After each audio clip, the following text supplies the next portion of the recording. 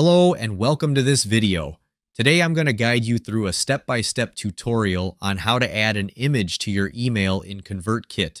It's easy to get started, and if you'd like to follow along, there's a link in the description below. You can use it to sign up for a free trial or quickly log into your account. To get started, first, click on the Send button in your ConvertKit dashboard. This will take you to the email options. Next, select Email Template, and then click on New Email Template. You'll see various templates available. Choose one that fits your needs.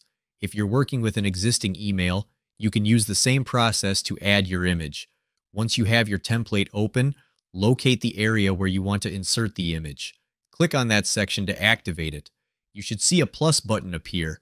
Go ahead and click on that. Now scroll down the options and select the image block.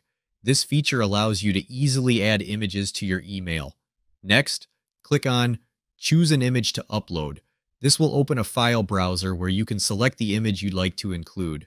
Once you select your image, wait a moment for it to upload.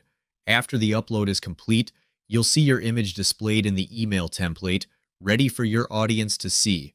Before we end this video, I want to invite you to a free training on building your email list while earning high-ticket commissions. My team and I have been using this method to make over $3,000 in commissions while growing our list for free. If this sounds like something you'd be interested in, just click the link in the description to sign up. Thanks for watching.